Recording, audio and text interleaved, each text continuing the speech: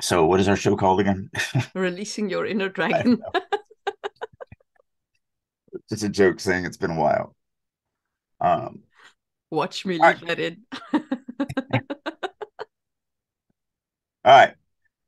Hello and welcome again to another episode of Releasing Your Inner Dragon with Drake and Marie. I am one of your hosts, Maxwell Alexander Drake. I'm an award-winning novelist. I teach writing all over the world. I write video games and movies and TV and scripts and all sorts of crazy things. Um, as always, my co-host Marie is here. Hello, I'm coming to you live from my bedroom this week. My nephews are here for the holiday and have occupied my studio. So, this is the boudoir edition of Releasing Your Inner Dragon. I am a fantasy YouTuber and author, and I host this podcast with Drake. As always, I know you've heard this a billion times, but it really does matter. And most of you haven't done it. Like, subscribe, share this content. If you're here, you're a writer because this is a writer's podcast. We're two writers talking about writing. So if you're not a writer, it's really weird that you're here, but welcome. We take all comers. Um, but that also means that you know other people who write. And we need to spread the word on this. If you get something out of our conversation, then other people will get something. Don't be greedy. Share the wealth with other people. It's free. It doesn't take you anything. Plus, it makes you look good. If you're like, hey, look, I found this thing that will help you out. It was you that did all the work. So it just makes you the hero of this story. So please share it and all of that. So today, we're going to continue plotting. Me and Marie have been plotting a book that we're going to be writing together, that we're going to be dropping the first book at Comic-Con 23 in San Diego. Um, it's turning out really, really cool. This is actually the first podcast of the new year. So here we are. And I know you guys won't. Well, actually, I think we used all of our. We dropped one today. We dropped the last one today. So, this one will Okay, go out next week. next week. So hopefully we'll start doing two again every week so that we can get a little bit in the can for when we are off or whatever.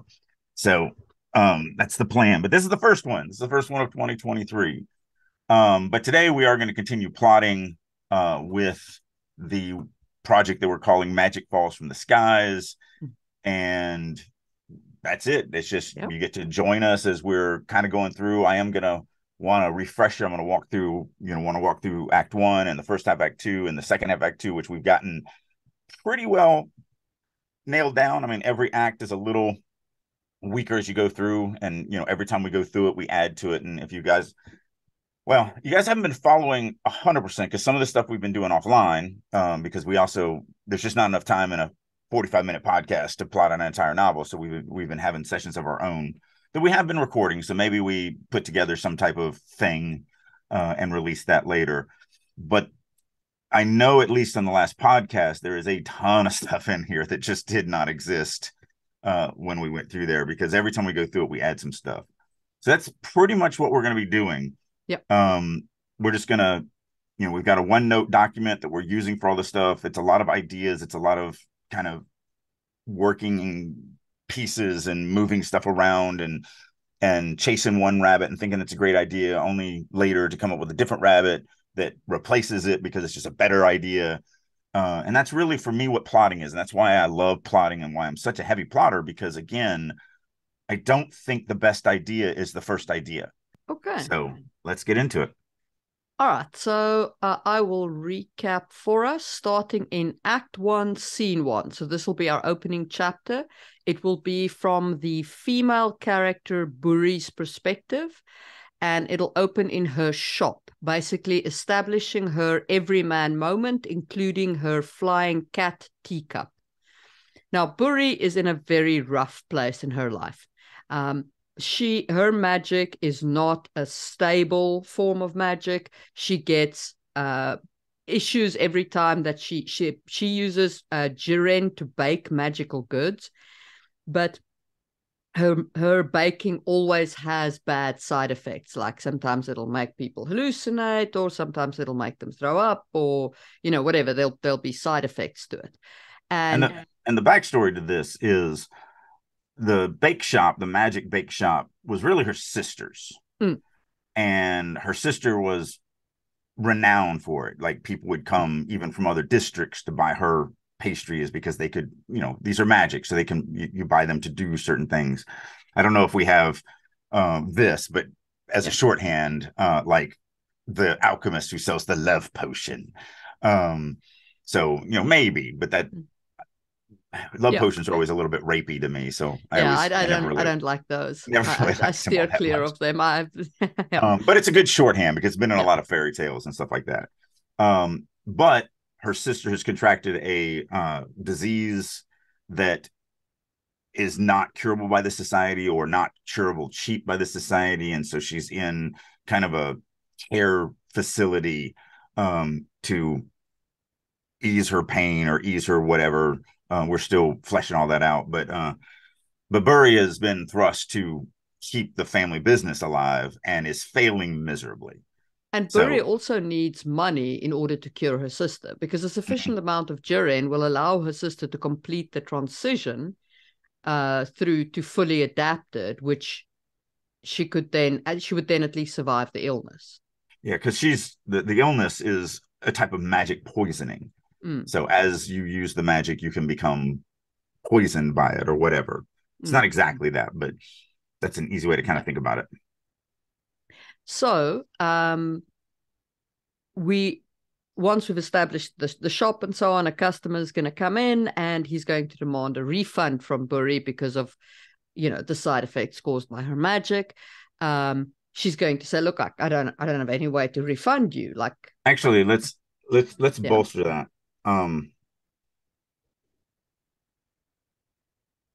I'm thinking about how to work this in. So in the everyman moment, the we need to set up that the only thing that is keeping her afloat even is the fact that she made the one big sale of maybe she catered a wedding or something like that, something big.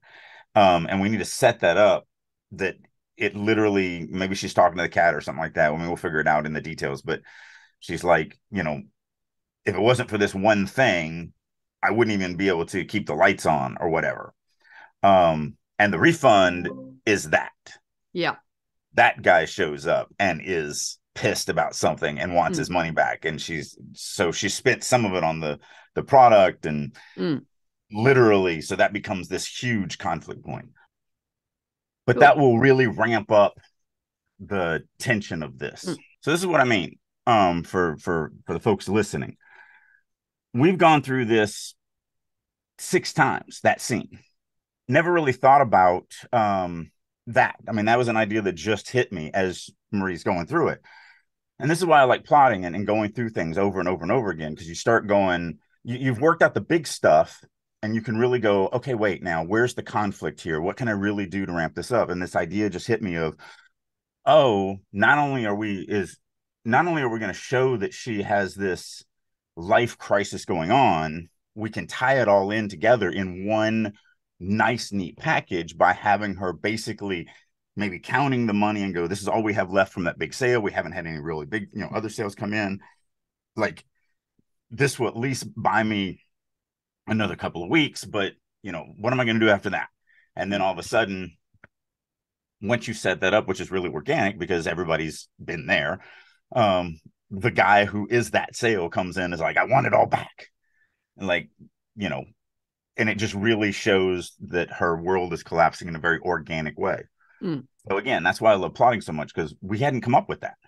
So anyway, sorry, continue. No, 100%. So they then have this discussion about fraud, and he says he's going to take her to the magistrates. And this is a disaster for her because they'll shut her down, because they'll put her in debtor's prison because she can't afford to pay him back. In this society, they do have debtor's prison, which is, of course, is a terrible. I mean, you're just screwed once that happens to you.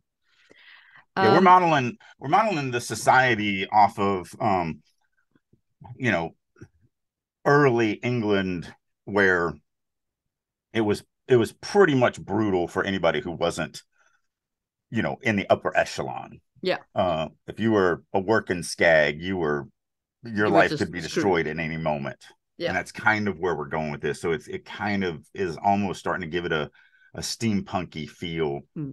to the society, which I think is really cool. So while they're having this discussion, a messenger comes in and with the notification that she's been selected to go on a Dragonfall event, and she has to get her equipment together and get out there. And she's like, dude, I can't do this now. And he's like, well, like, do you want to like default on your citizenship obligations? And obviously you can't do that either. So that'll put you in prison. Yeah.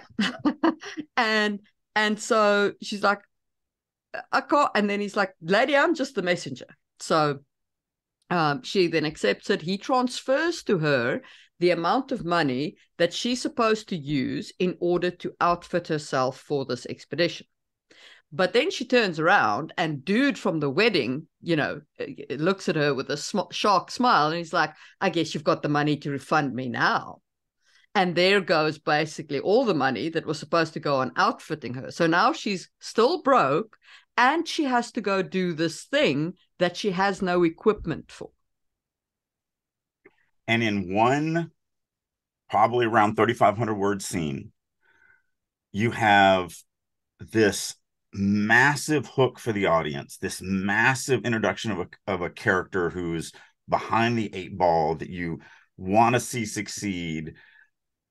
It's like, this is what we're looking for an opening scene. We're looking for just like, all the crap that this character is going to have to go through, and you're now hooked into the story and want to see where it goes from here.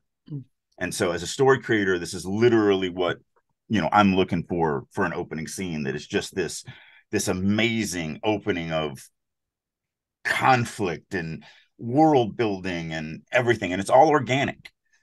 So that's the thing that I definitely look for when I'm creating my stories. So I love this scene. Yeah. I love this opening scene.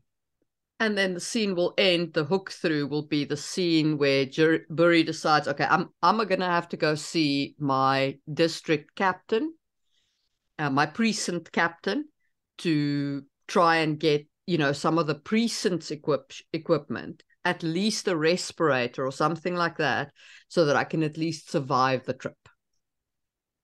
And that's where the chapter will end.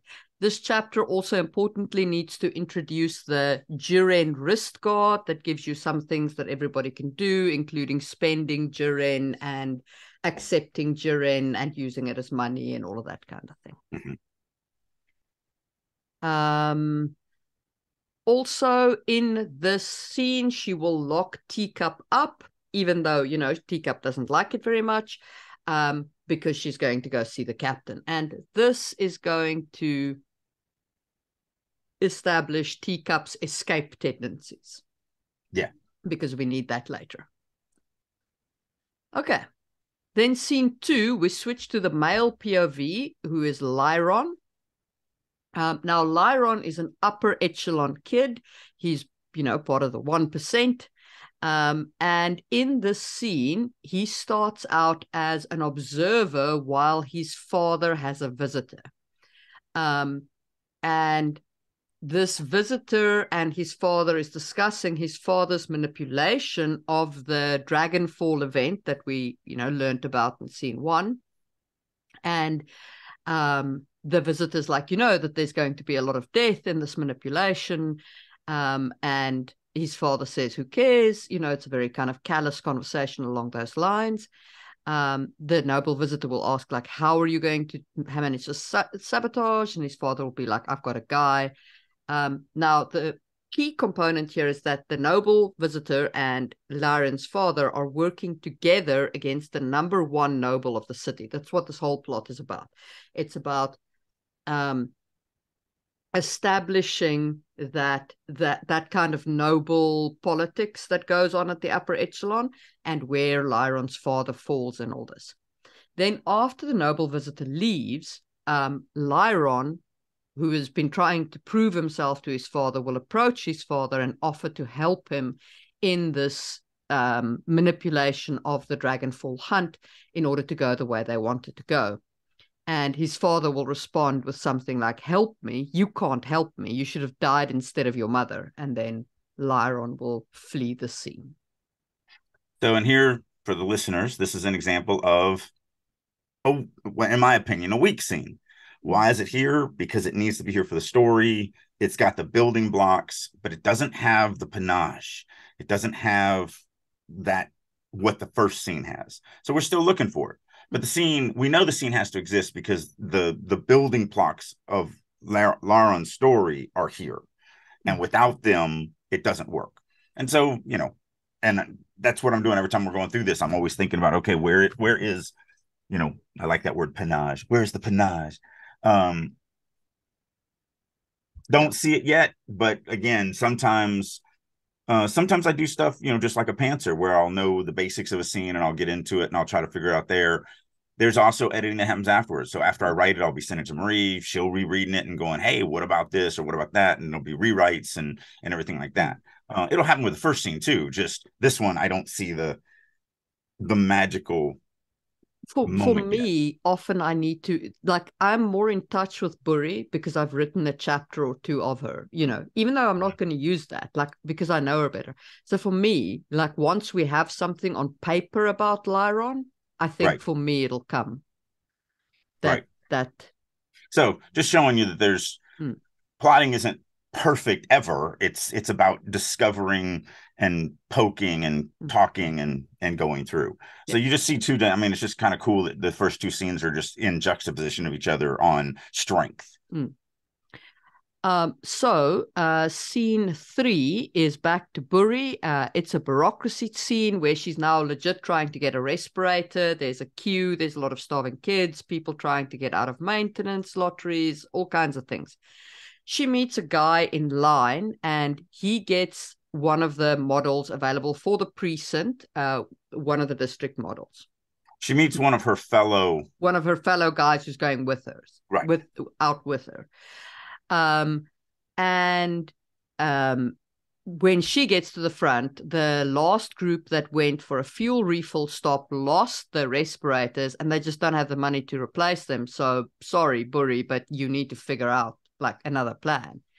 The captain does tell her that they do really need this win because it will bring a lot of resources into the precinct.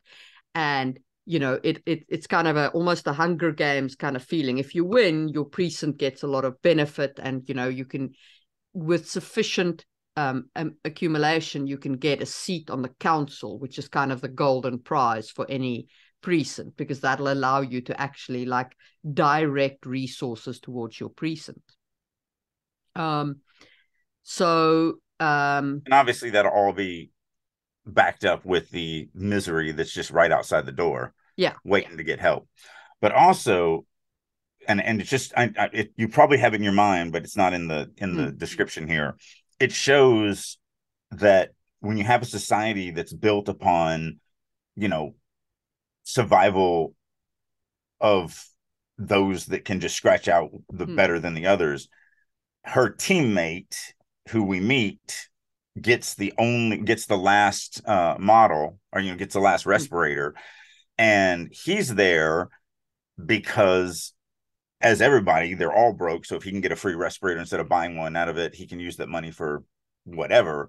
But it's not like he's as destitute as she is. And yet there should be a conversation between them where he's like, "You should have been here quicker. Like, yeah. I know we're teammates and I do want to see, us win, but I mean, I'm looking out for me first, the team second, and the precinct third."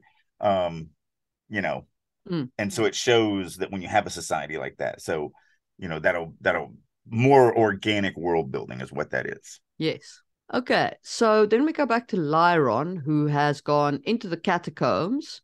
He's fled into the catacombs, and this is our introduction to Ghost. Now, that's not Ghost's actual name. We just call him that because he's Ghost in the machine. And this will be the reader's introduction, but not Lyron's introduction to this entity that is what looks like a spirit inside the machine. And Lyron is obviously very upset and so on, and Ghost sort of shows him various scenes and eventually will show him the occultist called Mota, who is working on a plan to take the entire city down. So he wants the hunt for the fallen creature to completely fail. He wants the city to fall out of the sky. Mota will say something about going to see the Tinker, and then Lyron will say, I've got to tell my father. And then the Ghost will be like, whoa, whoa, whoa, all artificial intelligence is forbidden. Where are you going to say you got the information from? And then, Lyron will say, I'll think of something. And he will basically take off back to his father. So I've been actually thinking about Ghost over these last couple of weeks. So a couple things.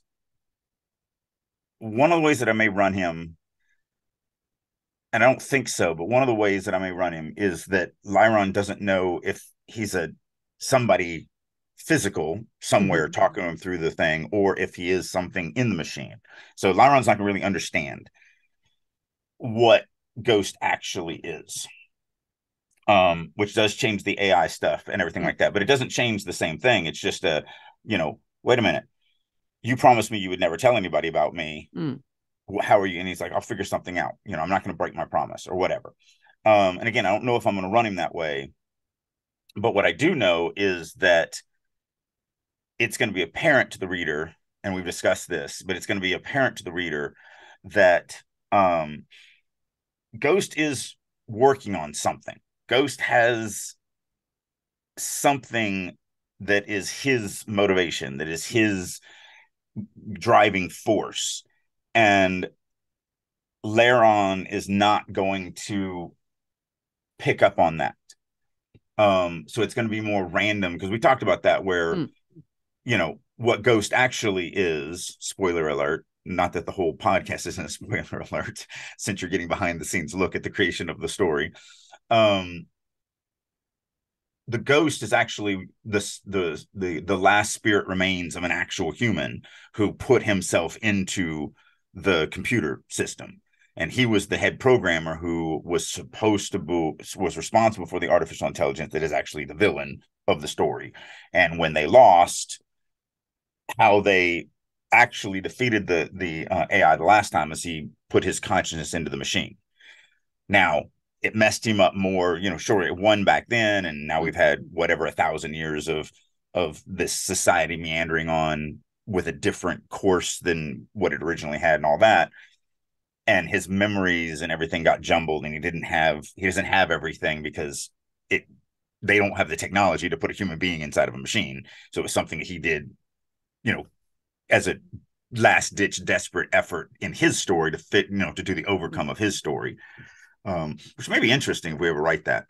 But anyway, he is, even though he doesn't even know what he's doing, or she, I don't even know. I think we haven't decided on which sex Ghost is.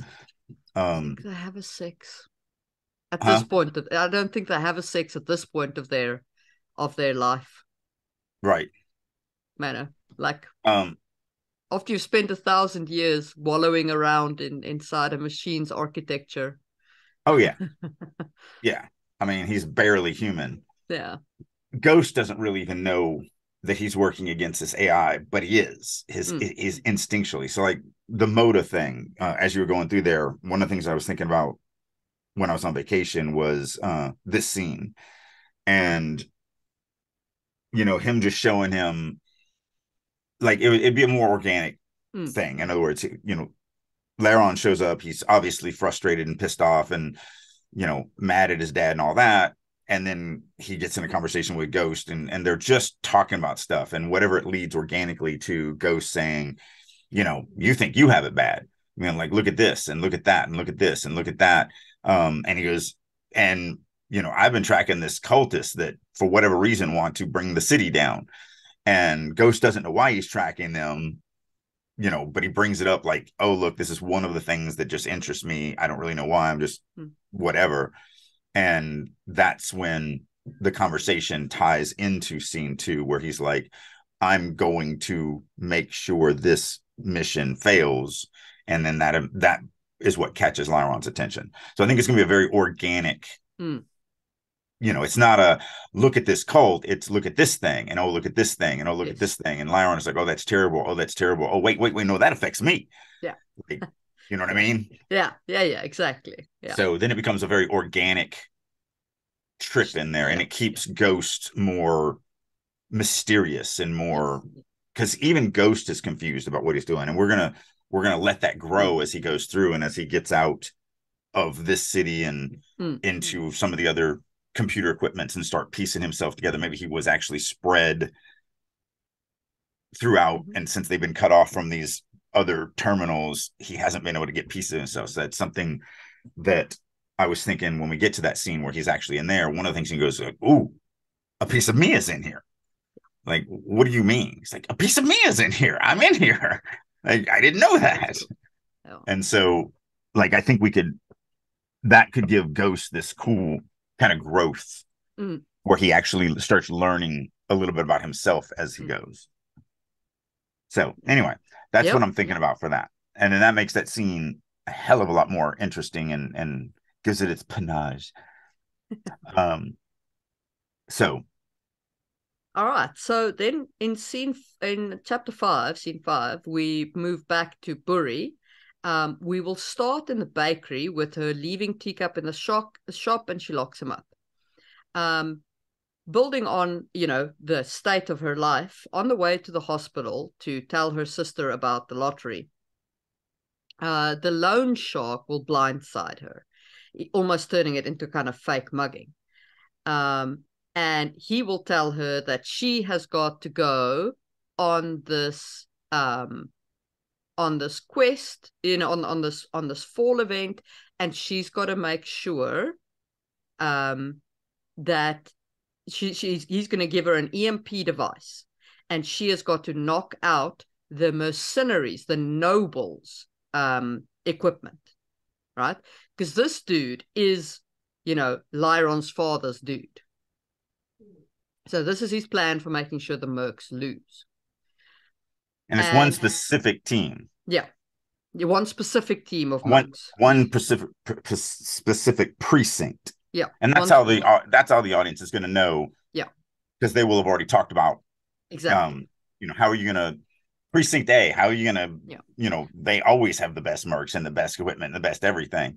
Like, how are you going to knock them out? And he's like, I got a guy. Yeah. She'll say something like, you want me to sabotage my own team, and the loan shark will be like, no, I'll be shocked if you survive. And she'll try and get the loan shark to give her a respirator, and he's like, nope, you got to figure that stuff out. You want out of this debt, this is what you got to do. Then Teacup shows up out of nowhere. Because, he's escaped, which is a kind of behavior pattern that we're establishing. Then there's the hospital scene where she will talk to her sister, and her sister will, try and kind of talk her up to All right, let me interrupt. At the end of scene 3, when she leaves the place, I think when she walks outside, you need to have Teacup just sitting there, and she's like, and she picks her up and puts her on her shoulder and like, let's just go home. I think you'll need to drop that in to set that up, to set that stage. That way, when she shows up and has to go into the hospital with her, you naughty cat. Exactly. Now, the essence of her conversation with her sister is going to be that she needs this respirator, and she'll discuss this options with her sister, things that she's tried, and her sister will disapprove of the loan shark, but she'll also say, look, we do know one place where you can get a respirator. And then Buri will be like, I feel bad. And then the sister's like, well, where else are you going to get that? And then, you know, that is our hook for Buri's next scene. Okay, then Lyron will tell his father Ghost's information, obviously sheltering Ghost. But because he shelters Ghost, his father refuses to believe him and rejects the information.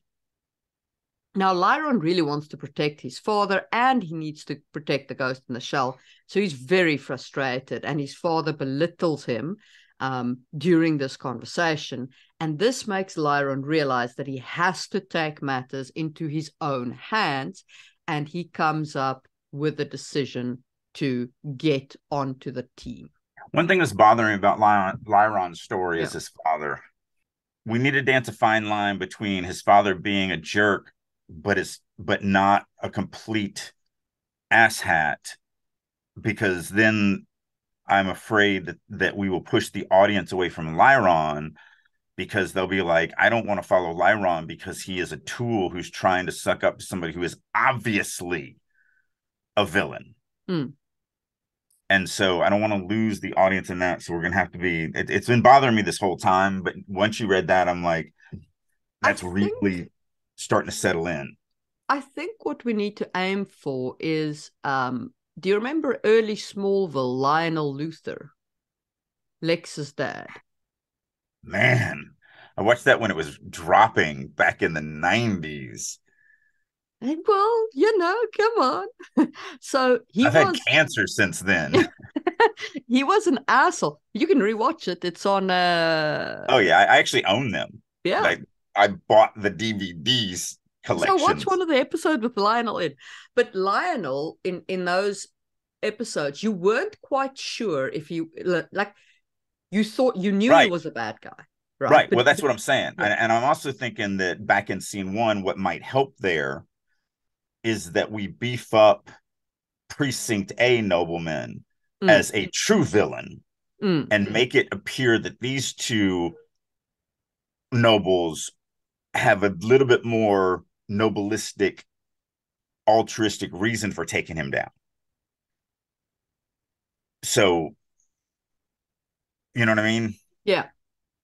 And then now Lyron wanting to help that Mm, makes the reader go, okay, yeah. I mean, if you can help, if you're trying to be a hero by helping your father and this other nobleman take down a truly despicable leader, um, I think that might fix the issues that's mm, waffling through here.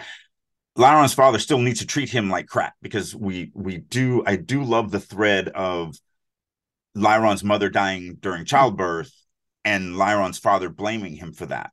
But that doesn't necessarily make Lyron's father a villain. It makes him, An a bad asshat. father Yeah. and broken that he lost his Mm, wife, and definitely blaming the wrong thing for that. Because you don't blame the child for that, but people do. That's mm-hmm. something that happens in the real world. Um, so so like I said, it's a fine line, because we also don't want to make him. It can't just be, Lyron's father is a good guy, and his, Mm. it's still, they're still doing it for power, and Yes. still doing it for, you know, I'm just as evil as the guy that I'm gonna replace, but my evil benefits me and his evil doesn't, Yeah. kind of thing. Yeah. So I think that's much better. Mm.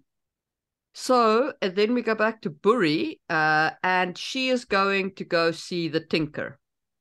Now, at the Tinker, she will run into Which Mota. we skipped that in the scene 5. So her Uh, sister, no, no, her sister tells her that, like, you know where one is. They just don't yeah, discuss that. Yeah, but yeah, yeah. this builds that Burry has history with him, and that Yes, the dude is madly in love with infatuated. Burry, Yeah, and Burry is not reciprocal of yes. that, because that's So important, because it explains why she's so hesitant to go to this guy. yes. Um, so when she gets to the Tinkerer, who is somebody that she's put in the friend zone, and he wants to have a relationship with her, Mota is there, and Mota um, overhears a conversation with the Tinkerer saying, you know how much damage this can deal. And Motor saying, it's just in case we need it. And the Tinker says, just remember, when this thing goes off, it's going to look like PD. I'm not sure what PD is, but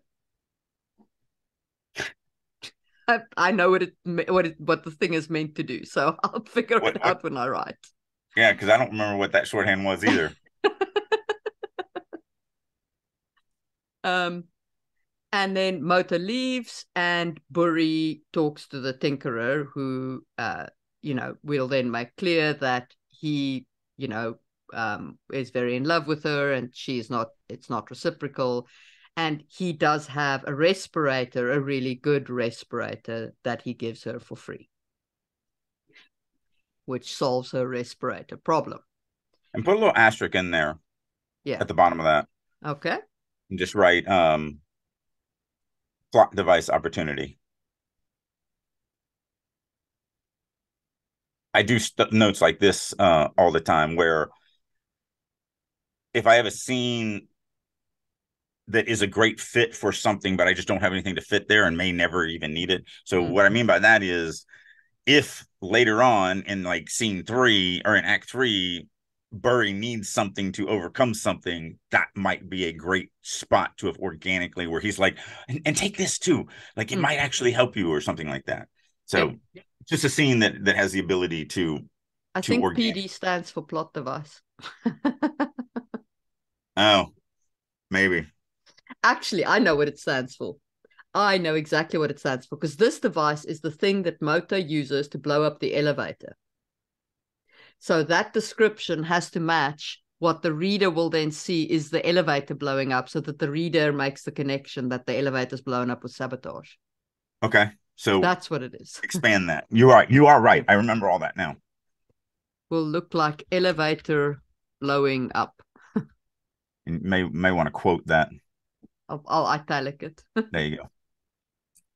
Yeah, that's right. I do remember that now. Yeah.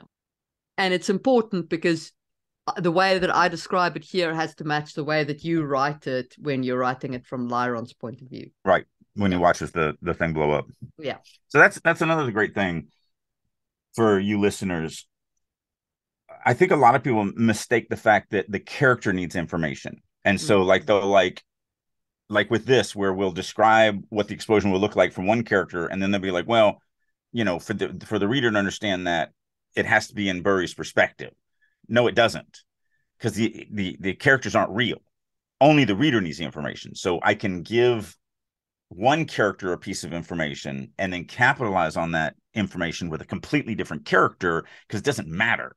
It's the reader that is actually putting those puzzle pieces together. And so that's what we're doing here. We know that it's going to be in Lyron's perspective of him watching the elevator explode.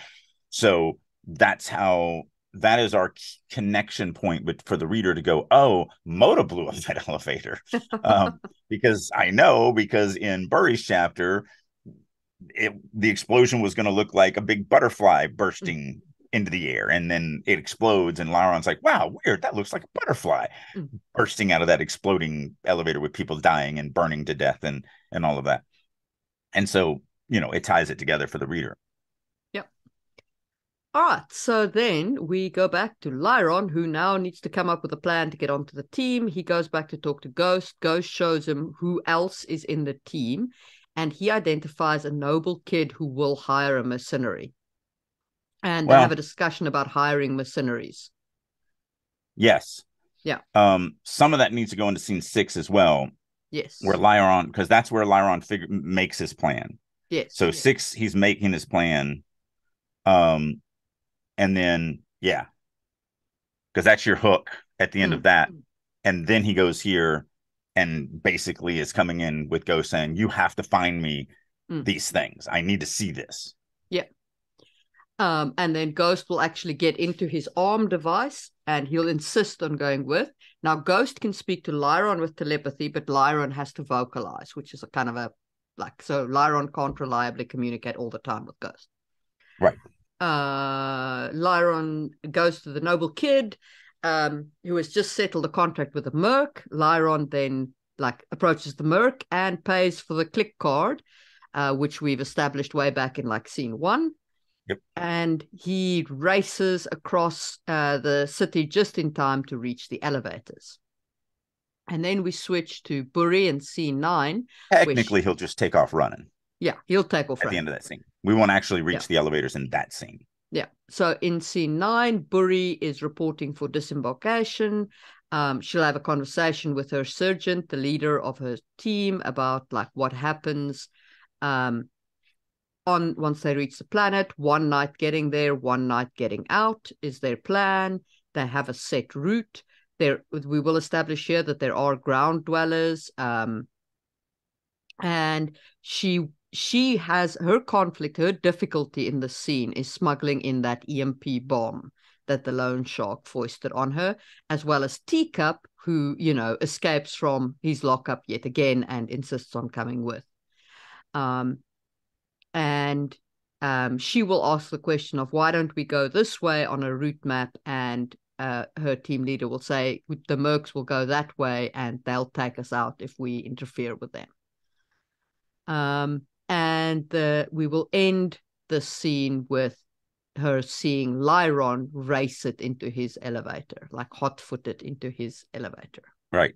And the reason why that's highlighted is because it could go there, but it also may go in her scene when she's on the ground. Mm. Yeah. So it could go here or it could go in the next one. But it like, okay, so then we go to Act 2. Now here, this is first half of Act 2. Yes. And now I think let's walk through this. Yeah. And let's end this podcast. And okay. You guys will have to wait a week. And then you can come back and we're going to continue on with this because we're going to do 2 sessions today. But we'll do, because that's where a lot of the work still needs to be done. These first 2 are really good. We got about 50% of the story really, really tied down. And so we're going to have just enough time, I think, to go through this one, add a few things to it, tighten this up. And then in the next, let's just we actually had a different topic planned, but I'm kind of throwing an audible here and saying that we need to get this done because we got to start writing. I got a lot of stuff to write, and this is yet one more thing. And so I want to get this started as soon as possible, have it done by Comic-Con. Okay, so Act 2, Scene 1, Lyron's Merc team, like he sees the sabotage of the elevator. Remember that it ties back to the elevator blowing up from Motor's bomb. And there's PD again. Yep. Solve the mystery. As they now this team that gets killed is Precinct A's team. Yes. And so the mercs that are around Lyron are going to be very, very happy to see that team dead. Because they know that was one of their biggest competitions. And so, but they are very unhappy about Lyron's presence, and they will actually sort of threaten to kill him, because he is actually a danger to all of them. Yes. And it will then be Ghost who feeds him enough information to justify them keeping him alive so that he can talk them out of it. Then they land in a relatively safe part of the world and the teams disperse on their given routes. Then we meet up with Buri, and you can see there's that duplicated bit of information again. Buri's team leader is quite proud of the route that he's mapped out. But as they're following the leader's map, they run into an obstacle, like a swarm of parasites or a radiation pit or a big monster, something like that. And that throws them off course. This obstacle pushes Buri's team into a path of one of the mercenary teams. Not Lyron's teams, one of the other teams. Yeah, there's probably going to be 3 mercenary teams. Yeah. Because we've introduced 3 powerful nobles, and maybe that's even it. Go up to scene 2 of Act 1 and just make a note. It's dropped that there are only 3 noble teams going, and maybe 3 commoner teams, or 3 scab teams, or whatever. So a total of 6 teams. So that we set that precedence, and obviously they're not worried about the the scrubs Mm. like at all. Um, they're just worried about the other two. So now we know by setting that up, the audience now knows that the two teams that are left are Lyron's father's team and Lyron's partners or father's partners team. Mm. And as they're like scrambling to get out of the Merc's path, the dude that Burry met that had the respirator, he dies in the scene as his equipment fails. And again, that's And just an organic world building. You know, yeah, you hear me say that a lot. Organic world building. The reason, so instead of just saying, because a lot of writers would do something like in the scene where he gets it, it's like, well, I don't want to go get the equipment from the city because it's always failing and all this other stuff. You don't need to say that. You just need to work it into where it just fails. And then no one's shocked by it. You know, if you really want to do the one breadcrumb that I might do is when Burry is in the elevator beforehand, somebody looks over at this kid and is like, where'd you get your respirator from the from the city? And he's like, yeah, I saved some money. And he just kind of just laughs and shakes his head.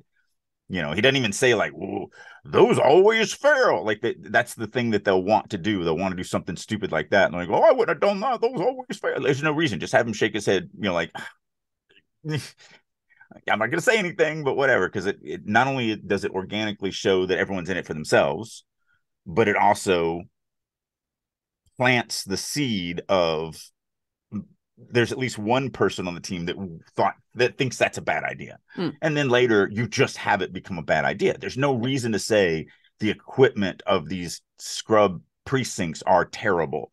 Don't use them, go buy your own. yeah. And so again, that's why I call this organic world building, because you build the world without ever saying what you're doing. Mm-hmm. So So yeah. that's in scene 2. Scene 3, we're back with Lyron, where they find the husk of a building. Now, there's this conversation here about these buildings being death. The Mercs are trudging along, and suddenly they get attacked by a stream of monsters, like in a never-ending march. So Lyron hides and watches as they fight, and he hears Mota calling on their god to bring down the vengeance, right? And the monsters are coming from him. And Lyron tells the Merc, stop fighting the monsters. They're under control of those guys. Then one of the Merc goes with Lyron and takes out Mota's team. Mota himself gets away. All right, here's an audible I want to throw at you to see if you Yeah. like this. Now that we've locked down that there's 6 teams, what if Mota's team is from a precinct and they've worked it out to where all of them are um, from the cult? Yeah. Because then we can have more cultists calling. They're all Yeah. working together, and Mota can survive, but we can kill one or two of the other cultists because Yeah. we're not going to bring. I think we're changing it to where we're not going to bring Mota in. That's something we still need to work out as far as the trio. Mm. Is Mota going to be in? No, I Yeah, don't think we are. maybe. I still really like the fact that Mota comes into at least the first shed and Mm. then does something that proves that he's untrustworthy or whatever, and then they either kick him out or whatever. But I'm thinking ahead here. Mm. But I think that it should be his whole team here and I don't think that changes what we're going to do in the No, future. no, not at all. So the whole team does. It's the whole team here. Mota kills the investigating Merc, and that then draws the rest of the mercenaries, and they wipe out at least some of the cultists. Right. And Mota himself gets away. Then we go back to Burry in scene 4, where they find Mota and his dead team. Mota is almost dead, and Burry, in fact, gets him, gets some healing magic down his throat and picks him up. See, and with this, we can change it to where they don't necessarily have to find the dead team. Mota can just come stumbling into wherever they're walking Mm. and they're like, "Hey, you were from other's team," and he this is and because it's the same lie. He Yeah. says, "Yeah, one we accidentally crossed paths with one of the Merc teams, and they killed my whole team." Um, but we don't have to actually have them now find the actual combat site. It can literally be just Moda because Moda gets away. We know that. Um, so now Moda injured comes stumbling in to his team and ingratiates himself because he still has his mission to do. Yeah. So he says the Mercs attacked us for no reason. Our team Well, leader was I mean, they. hoping. I don't even know if you need to add no reasons No. because we know that because we already set up the precedents Yeah. above where she's like, why can't we just go straight? And they're like, because at least one of the Merc teams is going to that way. And they're like, so? And it's like, yeah, when we get down there, if we see a Merc team, they're going to kill us. Like, wait, why would they do that? We're all in this together. Yeah, not them. Yeah. Like, that's not the way this works. Yeah. And so she needs to say something like, wait, so we have to not only avoid being killed by the environment to get the Jurin, we also have to avoid being killed by our own people. Yeah. And he's like, that's the way this game works, you know, toots. Yeah. So, so yeah, I don't think, Yeah. if he just says something like, yeah, one of the Mercs came across, we Yeah. crossed paths with one of the Mercs, and they're like, ooh, Yeah. you're lucky you even survived, Yeah. whatever, come on with us.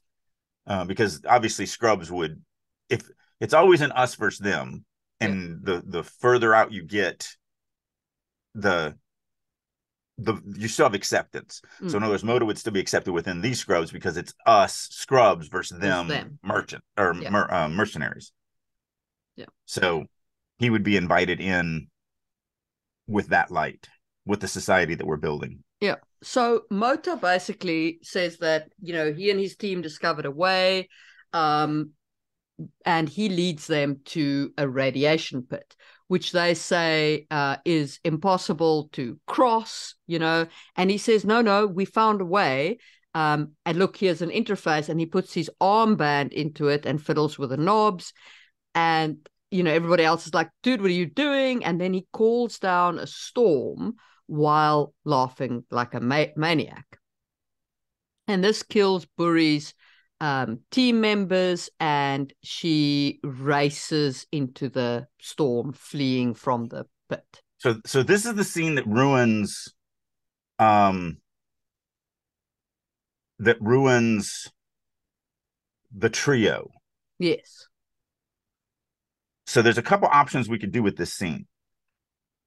We did We remember that we did change it and changed it back and changed it back again.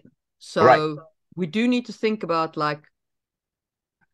because yeah. if we want to keep the trio tension at least in the first um shelter, then all we have to do is make it to where Burry doesn't know that Mota did this on purpose. Mm. So one of the things just popped in my head is he can go, no, my team had gotten this information that we can actually use this panel to open it up.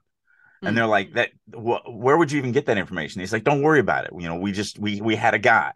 And so he goes over there and he starts messing with it, and it actually does what it's supposed to do. So it starts opening up, and then maybe somebody one of the team members walks, like it opens up like a Noah parting the Red Sea kind of thing.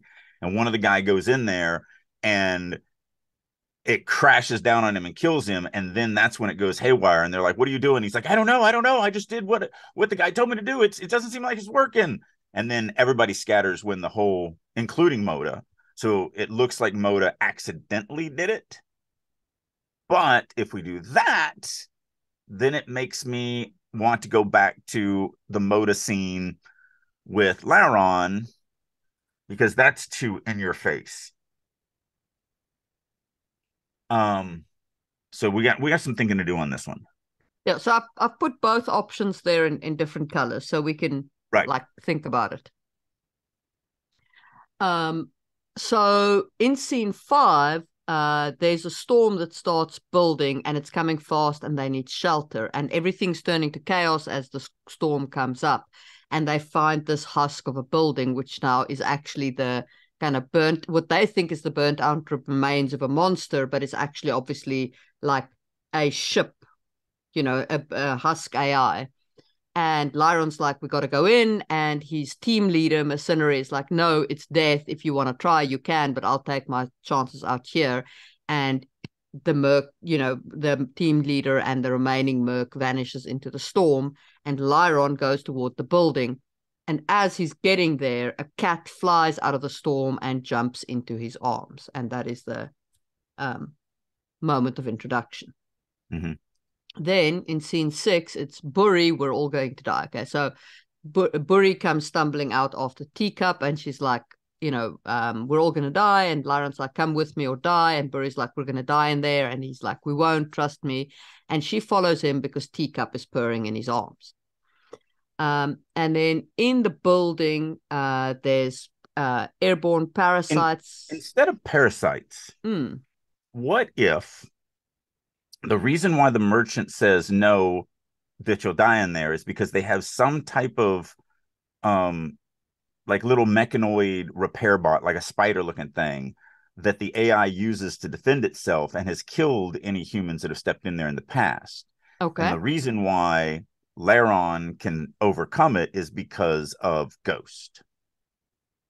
Yep. And so everyone knows those things are death, but what they don't know is that he's got Ghost in there to be able to interface. And so the way I saw the scene was they get in there, they start looking around, those things do attack, they go running from them, and right at the last moment, Ghost is able to subdue the attacking force, and the little droids go away.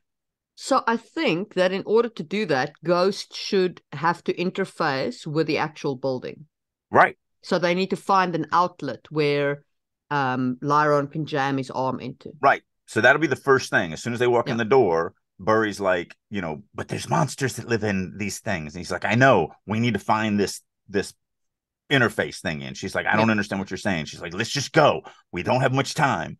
Because Laron knows, because Ghost has told him, you got to get me there now. And so while they're looking for it is when they get attacked. They keep running. They find one, because Laron maybe has a map that he can see that Ghost is providing him or whatever. They finally get there, and he's able to insert Ghost into the thing. And right at the last moment when they're trapped against the wall and the little spider creatures are about to eat them is when Ghost is able to interface, connect, I'm with you. Yeah. I think that works better than just some random parasites. Okay, then here is if Mota is with them. This is where Mota takes off his hood.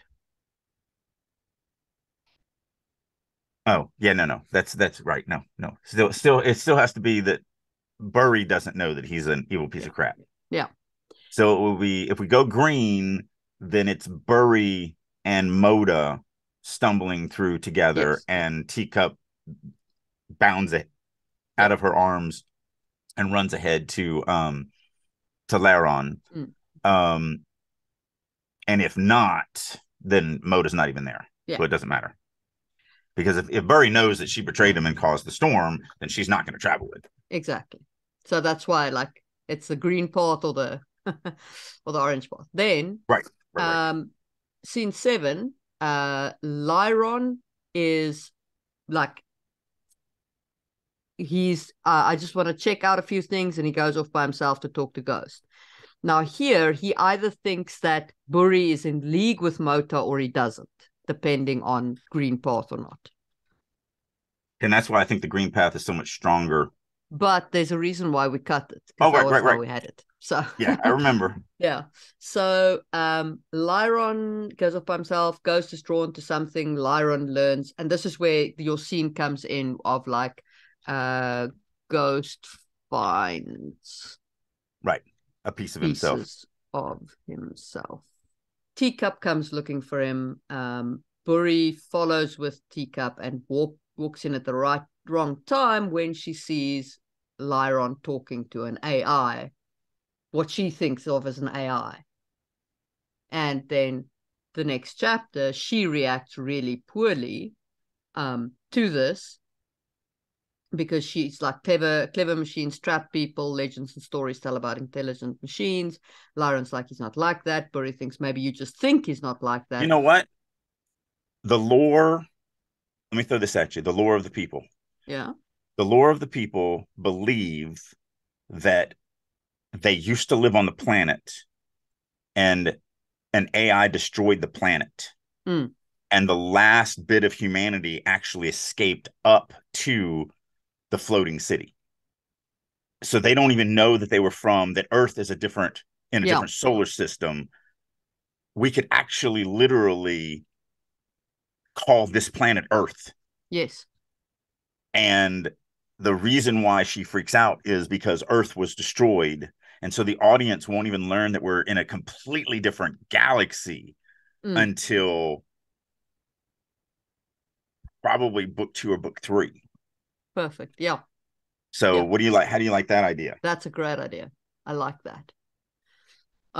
So she brings up all of that, and they have this argument about it, and then there's a monster attack, which interrupts their argument, and she uses the EMP to So that means that Ghost has to lose control here.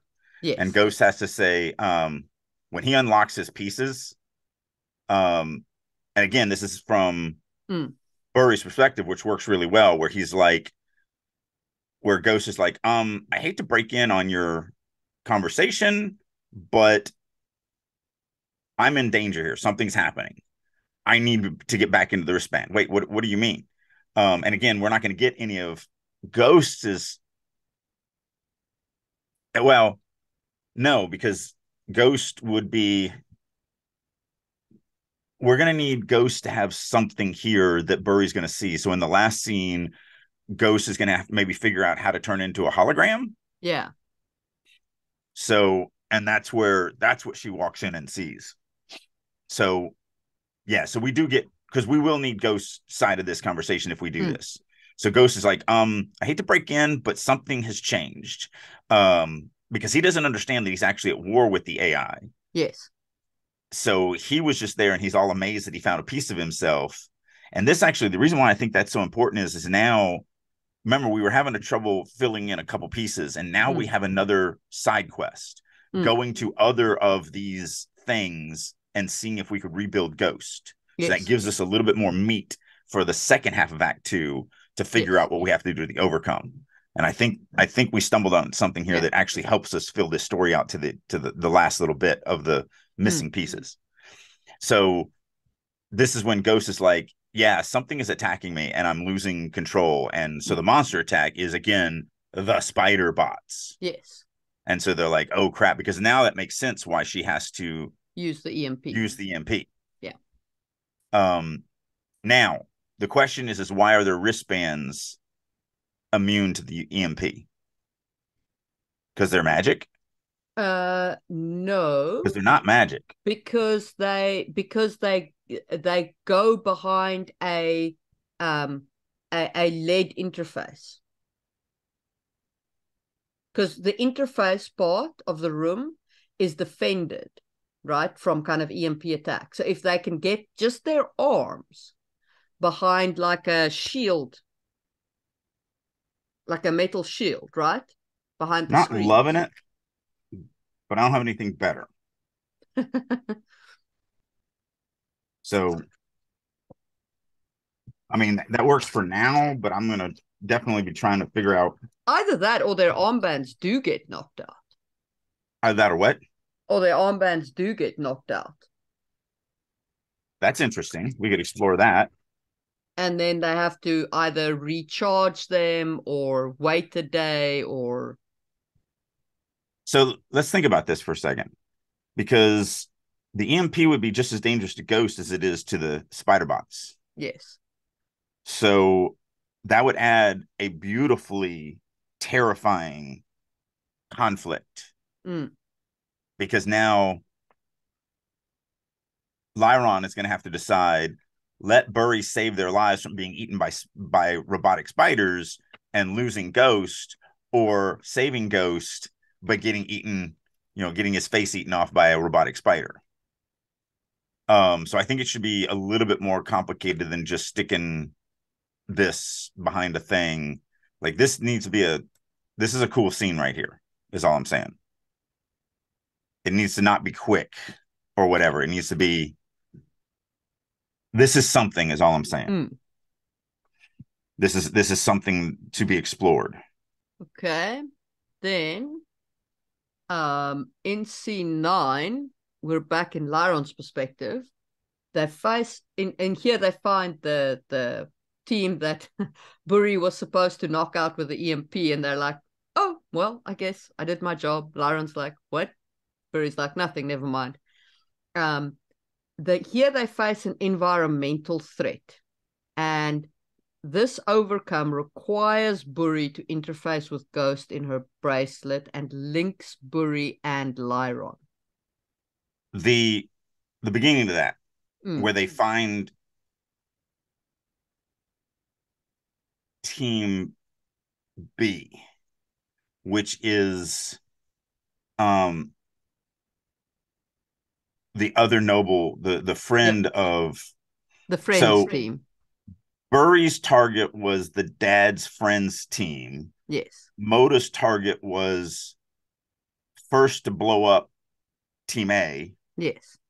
And then to just sabotage everybody. Yes. But Burry wasn't working for Lyron's father in targeting Team A. He literally was just taking out he had one bomb, and if you have one bomb and 3 mercenary teams, you take out the one that always wins. That's the most dangerous. So that's why he chose it. So it was just advantageous to them. And the other mercenaries would know that they are doing something for Lyron's father. So that conversation needs to be a little bit more why the team around Lyron, when they're coming down the elevator, is happy. And Lyron's like, that's just a bunch of guys that died. And he's like, well, we were going to have to do that anyway. Yeah. And he's like, I didn't think you mercenaries fought each other. And he's like, normally we don't, but this was going to be a special mission. The mercs thought that the two teams were going to work together. Maybe it's because normally the 3 work together or whatever. Anyway, whatever. We don't need that right now. However, this has always been a weak scene to me. So the finding of Team B's body can happen anywhere. It can happen here. It can happen actually in the second half of Act 2. We don't need them to find it here. So if you want to just highlight that top part, instead of just an environmental issue or whatever, this scene is the second half of the scene inside of. Yes, because Ghost just got zapped. No. So there's enough in scene 8 to where we can end that scene with Ghost interrupting and saying, I hate to say this, or I hate to interrupt, but bad things are about to happen. And then the bad things happening and the overcome of that can actually happen in scene 9, because this is a much more opportune moment for Burry to have to use Ghost to save them. So the overcome that you have there, the how do we overcome, it involves Burry having to rely or use or interface or do something with Ghost. So that solves that. But all of that would be scene 9. So they're not outside. They don't come outside until the end of scene 9. Yes. Because we don't need another environmental obstacle. No. That's one thing that always bothered me with that. Does that make sense? It does. And I think this conflict point is still an action scene. It just is happening inside of the shelter instead of outside of the shelter. And this is where she has to be linked with Ghost. And which links them, which is what we need. The story needs them to be linked for later on for those listening in the peanut gallery. Yes. A lot of these are we figured stuff out later on and then came back and worked it in. So again, some stuff has happened when you guys weren't hanging around with us. Then scene 10 is basically they've got some encounter with plants potentially. Now we're back in the environment. So now we can do something in the environment. Then they get to the Noddy, but they get there too late. The locals are there. And Lyron's like, I guess that's it. And Buri's like, the hell it is. We're getting that Jiren, and my district is getting their shit. We can win this. Then they see Mota, and he's in charge, and Buri's like, help me and I'll give you half. Lyron's like, whoa, if I bring back half, my dad will love me. And that's kind of our climactic, that's our half climax. Yeah. Now those are still just the notes of that. We haven't fleshed that scene out. But I'm seeing it a lot better now that we've gotten all this other stuff. Yeah. But that gives us our mid-act 2 climax, to where we lost the first part of the thing, and now the story just got bigger. And so that gets us, and we have a goal of, now we're going to get this. Yes. All right. Okay. So, I think that's a good place to stop for this one. As you can see on the screen, if you're watching us on YouTube, not as much words written in the second Act 2 and Act 3 than we've been through. Yep. We've gone over this quite a few times, so this is really starting to flesh out and become a really good story. So in the next podcast, we will do at least the second Act 2. Yep. We'll do as much as we can, and then when we run out of time, we're still going to have an offline session this week, where we'll continue on with that, because we got to get this finished. This at the end of January, we have to start writing. Yes. So we've got 2 acts to finish, second half Act 2 and Act 3. Yes, I do divide a 3-act play into 4 acts. So hopefully you guys will join us for that. And a part of me wants to be dirty and not do Act 3 at all with everybody. Because then you kind of have to read the book if you want to find out where it goes. We are still writers. We do have to make money off of writing. So maybe that'll be the way it is. And then after it drops, maybe we'll come back and do this is what we did, because we're still recording those sessions. So maybe that'll be maybe that's the idea. You guys can tell us down below if that really makes you angry. But maybe we'll do publicly plotting all the way to the end of Act 2, Part 2, and then we'll do Act 3 completely offline with the intent of releasing it a few months after the book drops or something like that. So let us know down below if that's infuriating, or if you're like, no, I understand, you guys have to put food on the table as well. I got 5 kids to feed. For those people that look at all my cats. Well, that's a Total Recall. That's a Total Recall line. So okay. Yeah. So we will see you soon for another one. Bye.